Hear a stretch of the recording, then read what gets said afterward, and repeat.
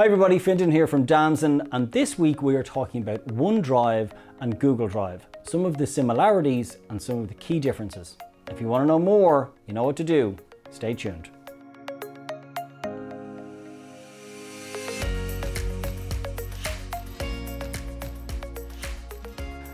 So firstly, I want to talk about some of the similarities because there are huge similarities between the two products. Both are places to store your files, and you can store Microsoft files in both Google Drive and OneDrive. They both have a file management system that's fairly similar. You know, when you right click on a file, you can move it and copy it and look at the details of it. You can share it and collaborate with others on it. So a lot of that functionality around the management of the files is fairly similar on both products. Now, I will say that within Google Drive, they have it set up for, I would say, easier file management. So I can do a drop down on the left hand side that allows me to see all of the files and all the folders, and subfolders within that particular set of folders. And within OneDrive, there isn't that sort of left hand panel navigation. I've got to do everything within the right hand panel, and that for me makes the kind of moving files and sort of knowing where things are in terms of standard file management that people would be used to on their computers.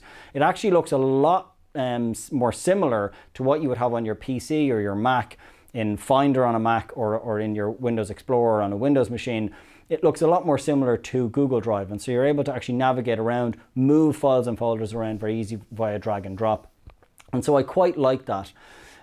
Also within Google Drive, you have shared drives, and shared drives is kind of, in the Microsoft world, probably more similar to something in SharePoint, or that's what Microsoft would have. And I think that comes to the fundamental problem of OneDrive, that in the Microsoft world, where you can place files is in multiple places. So you can put it in OneDrive, but you can also put it in Microsoft Teams, and that's generally linking back to some sort of SharePoint site. And so there are multiple places that you can have your documentation, and many complaints that we hear from users is that they find it difficult to find where they've actually put something or where they've shared something. Whereas in Google Drive is the only place that you can really store a document and share it with someone. And so it makes it easier to know where to go to search for whatever file or folder it is that you're looking for. So when we're thinking about Google and we're thinking about OneDrive, sharing and collaborating is probably, you know, one of the key benefits of it. And you can share a file online with OneDrive, and you can obviously do the same with Google. Where again we see the difference, the collaboration features still within Google are much more real time, although Microsoft does have a form of live collaboration. But this sort of, you know, real-time collaboration that Google has is definitely, and again, it doesn't tend to matter who you ask. You know, Google is much faster when it comes to that, and much more real-time. We still get delays in demonstrations or in testing on OneDrive. Okay, so one of the other key sort of comparisons or differences is the sharing. So with Google Drive, if you look at the sharing of a document, whether you're looking at it within the file manager or whether you open the document and look at it within the document itself, the screen that you're presented with for sharing is the same screen. So as an end user, the UI, the interface is exactly the same. With OneDrive, it actually has two different forms of sharing, which can be confusing for users. And I have even met a lot of OneDrive users and administrators that don't even know about this. So if I right click on a document in OneDrive, I can share it, and it will bring up a share screen, which actually shares it via the link with a select group of people, which is unusual, not a feature that's available in Google Drive. Or there's something that's called Manage Access, and that will add someone directly to a file or folder, and that's much more similar to what you would expect within Google Drive. And the problem with this is that when you open a file in OneDrive and you go to share it, it uses this share functionality, not the manage access. And so what the user is presented with is different depending on basically where they look at the share settings. And again, that can cause a lot of confusion with users. And it really is about that ease of use, I feel. And I think definitely Microsoft has a lot of benefits in terms of familiarity. People are familiar with Word and Excel and PowerPoint. But when it comes to new tools like OneDrive, there tends to be, you know, sometimes it's this sort of ease of use isn't necessarily there. Often it's easier to use a product like Google Drive. The next area that I want to talk about, is offline access. And people often think that offline access isn't possible within Google Drive, but it actually is. Both products have this functionality.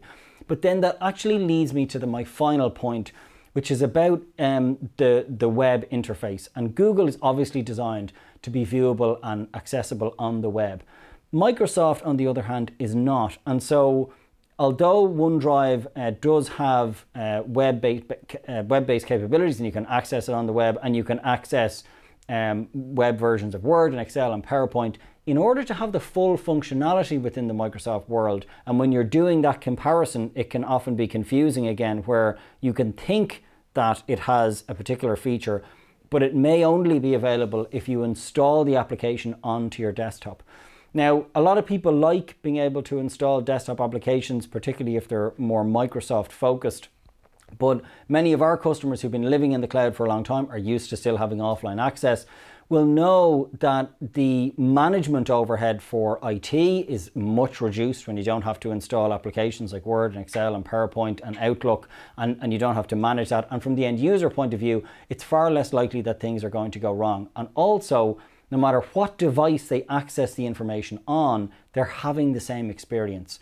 And so as I talked to a customer there recently, a large Irish newspaper, they're able to just set up a device with Chrome and send the device out to somebody, a Chromebook, and that user can get working immediately. And I think that's the advantage of the web, that like really there is no information being held on the device itself. The interface is the same for everybody, no matter where they are or what device they're accessing it from. So that's it for me, guys. I hope you enjoyed this week's update. I'd love to know what experience you've had with OneDrive and Google Drive, and what differences, similarities, pros and cons that you've found. Please do let us know in the comments below. And if you're not subscribed to our channel, please do subscribe. YouTube and LinkedIn are our two primary channels, but we're also on Facebook, Twitter, and Instagram as well. For those of you that don't know, Damson offer services around Google and Google Workspace. We help organizations move or migrate to the cloud. We help them with security workshops, with deployments, with change management, and with training. Do please check out our website if you're interested in any of those services. Thanks very much, and I will catch you guys next week.